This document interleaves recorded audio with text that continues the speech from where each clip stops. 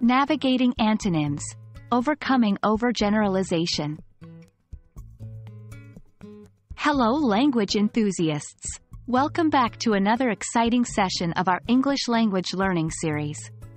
Today, we're going to dive deep into a common challenge many of us face when trying to expand our vocabulary, the overgeneralization of antonyms. If you've ever found yourself applying antonyms too broadly or misusing them, you've come to the right place.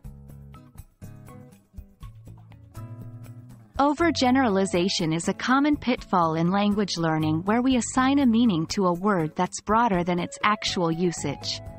When it comes to antonyms, overgeneralization can lead to misunderstandings. For example, you might assume that the opposite of advance is always retreat. However, in the context of a loan, the opposite of advance would be repayment. Context is key when using and understanding antonyms. One way to identify overgeneralization is when you find yourself struggling to use an antonym appropriately in different contexts. If you often face confusion or get corrected by others, it might be due to overgeneralization. Another clue is when you find a word that seems to have a lot of antonyms. Words usually have a limited number of direct antonyms, so a large list might indicate overgeneralization. To avoid overgeneralization, here are some strategies. 1. Practice mindful learning. Understand the context in which antonyms are used. A word may have different antonyms in different contexts. 2. Use dictionaries and thesauruses. They provide correct antonyms and their appropriate usage.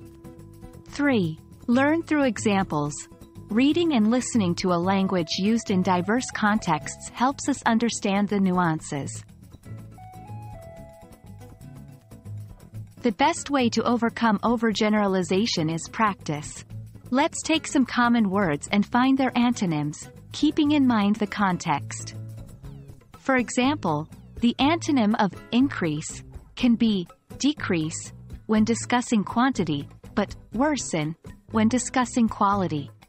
Similarly, the antonym of ancient can be modern in terms of style, but new or young in terms of age.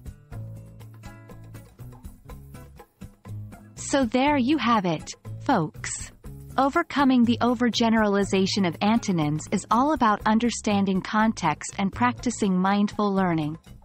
Keep these tips in mind as you continue your journey towards mastering English. Remember, expanding your vocabulary is a gradual process, so don't rush it.